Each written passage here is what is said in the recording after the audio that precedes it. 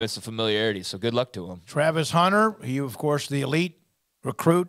Florida State thought they were going to get him. Then he ends up committing and playing for Deion Sanders at Jackson State. Deion, I don't think he actually alluded to Travis Hunter in the press conference because there's got to be something he where had you a video where he said, Travis is coming. Yeah, okay. And so he entered the portal officially on Sunday night.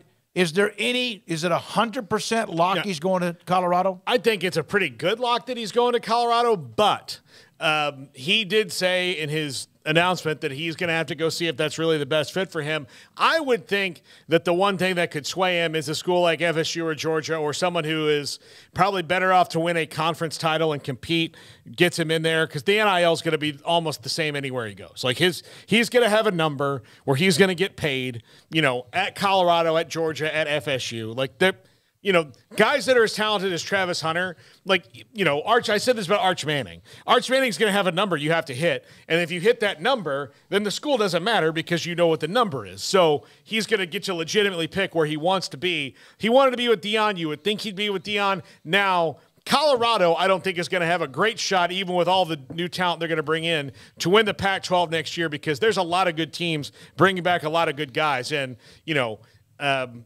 they're going to have that year adjustment. Now, when UCLA and USC leave after next year, that league is going to be as wide open as it is. Plus, with Penix will be gone, Nix will be gone. There'll be a lot of people leaving, and they'll have maybe a jump on the quarterback hierarchy and all that. So does he want to wait a couple years to really compete for one, or does he want to do it right now?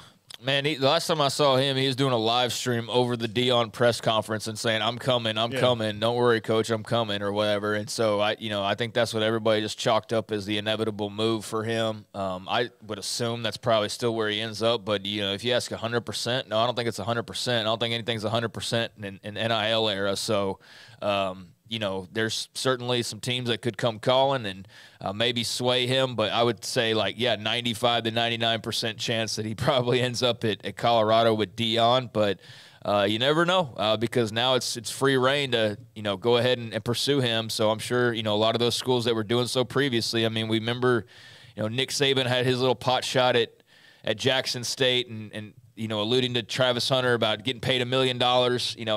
He did that whole thing last year.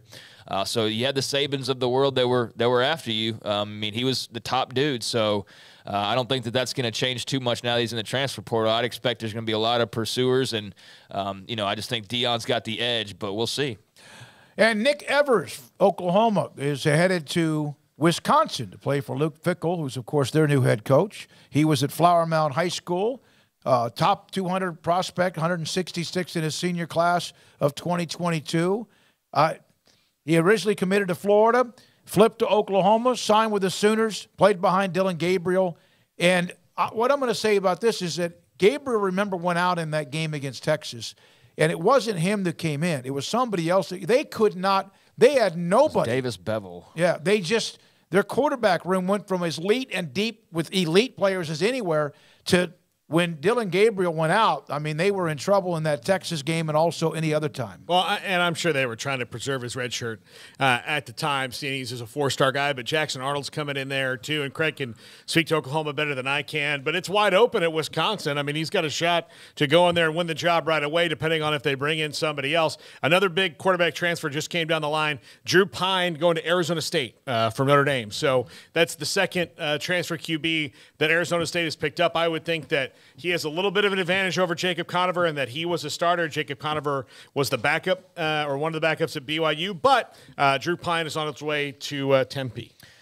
Yeah, BYU managed without Jaron Hall over the weekend, which we'll hopefully get around to. But, Drew Pine, that's a nice pickup for Kenny Dillingham in Arizona State. You'd think now with he and Conover that their quarterback room's pretty well stocked as far as, making moves on further transfers go. What we're talking Evers, he's a highly rated guy at the time, but, that kind of goes without saying, especially for Oklahoma. Don't know a ton about him other than, people were excited when he committed and all that, but Dylan Gabriel appears to be coming back next year with remaining eligibility.